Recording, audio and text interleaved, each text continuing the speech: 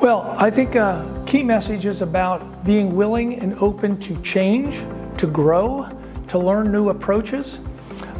In my own personal career, when I was in graduate school, I could not have taken a Bayesian course if I tried. They simply did not exist. And here I am 40 to 45 years later and promoting and advancing Bayesian thinking. I was one of the co-authors of the ICH-E9 document, which recommended the use of intent to treat analysis. Now here I am 25 years later thinking there's a lot more to statistical inference than intent to treat. So my encouragement, my takeaway message is continue to grow. What will the future hold in new statistical methodologies, new data science methodologies, access to different data sources? The world is changing dramatically, and I think we as statisticians need to be able to embrace that change, enhance our skills, learn new approaches, and that's how we're going to succeed in the medical and research world of the future.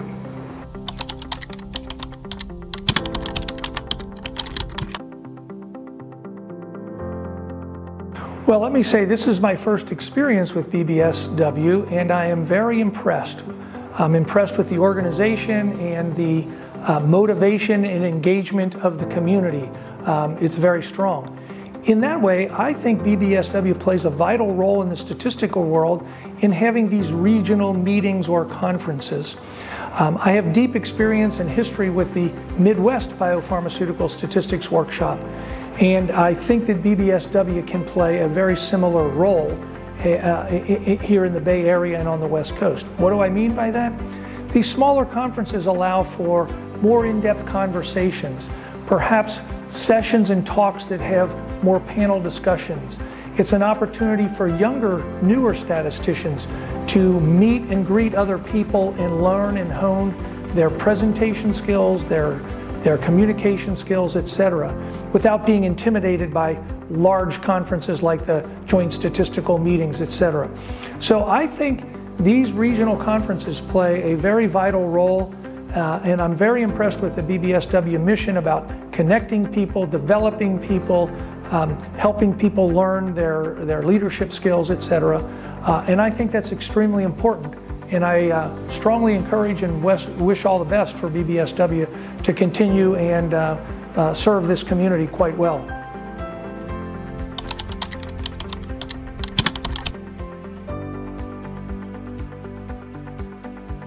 Well, one of the things I'll start by saying is I like challenges. By that I mean, for example, posting a challenge and letting several people try to solve that challenge. We did this when I was at Eli Lilly. We would simulate data sets where we knew the underlying truth about the treatment effect or subgroup effects or biomarker effects. And then we opened up the challenge to let statisticians, both inside the company and outside the company, try to use new statistical methodologies to uncover that underlying truth. I think that would be an interesting thing to do here, is to create some data sets that different people analyze in different ways and see how they approach it or how they think about the problem.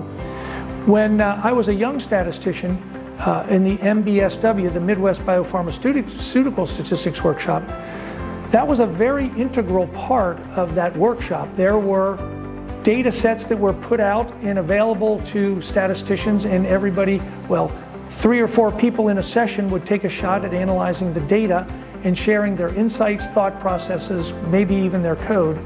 And I think that's a very interesting and interactive way to get ideas on the table, as opposed to just talking about methodology or showing some of your latest research, to actually apply it to real data.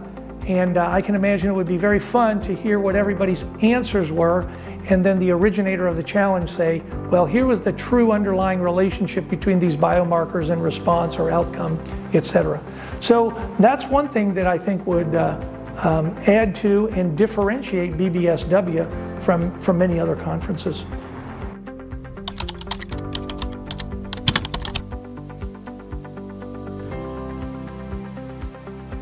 Well, yes, thank you very much. I don't know if I have words of wisdom, but a few thoughts I will share with you. Actually, when I was flying here and traveling through one of the airports, I saw a TV monitor that had some sort of commercial or advertisement. And what struck me is a quote that was on the screen, and it said this, something like this: "Success is never owned. It is only leased, and this month's rent is due." Okay, so whatever we've done in the past, whatever accomplishments we've had, that's good, but you have to keep striving, keep learning, keep challenging yourself to do more, 1 month, 1 year after another. And I found that very important in my life, having curiosity and asking questions and challenging the status quo. Takes some courage, it takes being bold, it takes being willing to be wrong once in a while and someone pointing out that you're wrong, your new idea or your challenge is not a good one, right?